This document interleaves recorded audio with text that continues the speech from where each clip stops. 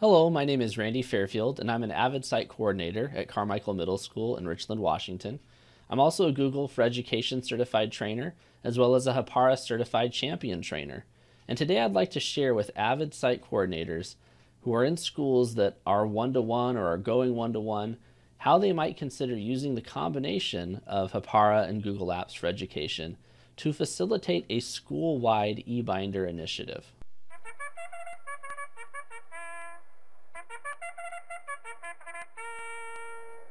I like to think of eBinders as either a supplement to or replacement of what students are getting out of traditional binders.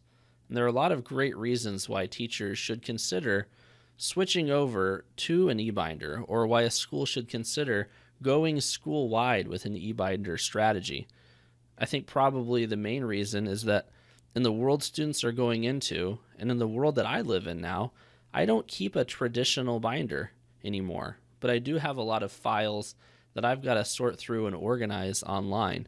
And this is a 21st century skill that our students will need in order to be successful in a 21st century economy. The ability to be able to store and organize files in a digital manner without getting lost. Now, if you're in a school district that's using Google Apps for Education, it's very easy for you to replicate what you're getting out of your traditional file cabinet digitally on Google Drive. You simply log into your district Google account, click on the apps launcher, I call it the waffle, and go to Google Drive. And once you're inside of your drive, you can click the new button here and create a new folder for your class, and then upload all of your files to that class. And particularly if you're switching to a Google environment where you want your Microsoft Word files to be Google Docs, it might be a good idea to go over to the settings and there click on settings and switch it over here when it says convert uploads. So it'll convert your uploaded Microsoft files to Google files and then hit done. And then now that you're in your folder, you can do a file upload and upload all of the files for your class. And I imagine you have quite a bit more than the few that I'm demonstrating right now.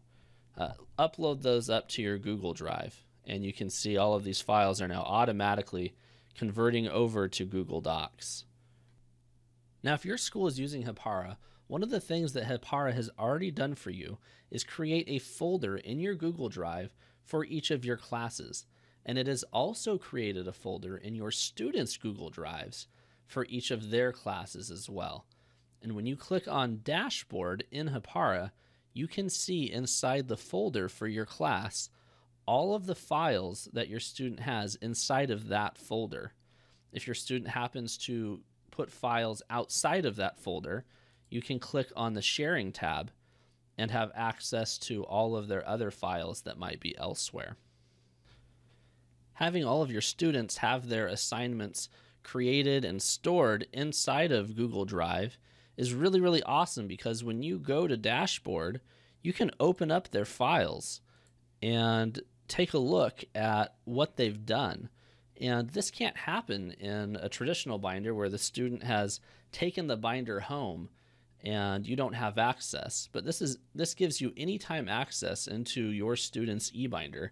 And the student can put things inside of their eBinder that they simply could not put in a traditional binder as well. For example, this student just started working on an art portfolio that they've created inside of Google Drive using Google Sites. And the teacher can then open up this rubric and access it and give Philip feedback anytime by highlighting over the text that he has and then clicking comments and leaving him a comment about his work.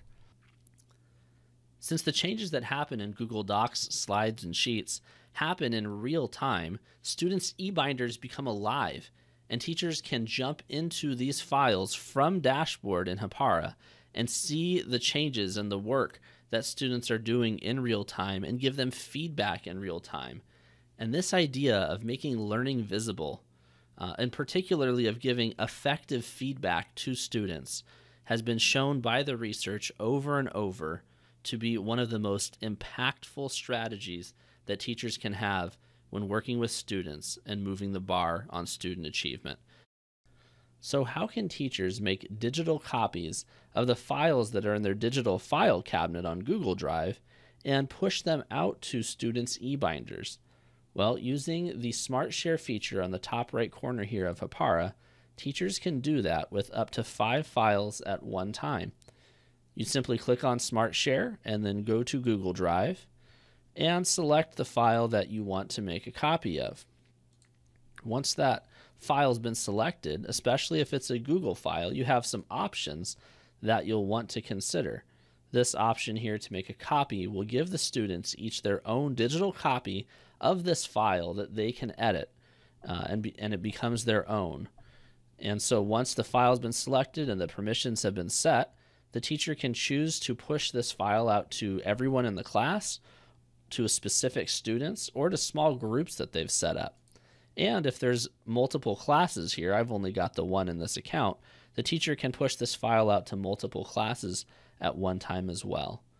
And once the teacher then hits OK, it will take this file here, and now it's working to make copies of it to put in each one of these students' folders.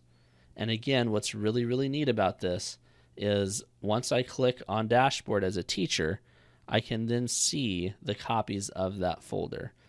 Now this takes a little bit of time, but I'll tell you, it's a lot faster than standing in front of a jammed copy machine in the workplace or waiting for one of your coworkers to finish making their copies while you're in a rush. So you can see here right now it's processing the jobs, and now it's complete. And look, right there across the top, there's a copy of that file in each of these students' folders. Thank you for taking the time to watch this video, and I hope you found it to be a valuable resource. Best of luck to you as you and your school look to go with eBinders in either your classroom or school-wide. Take care.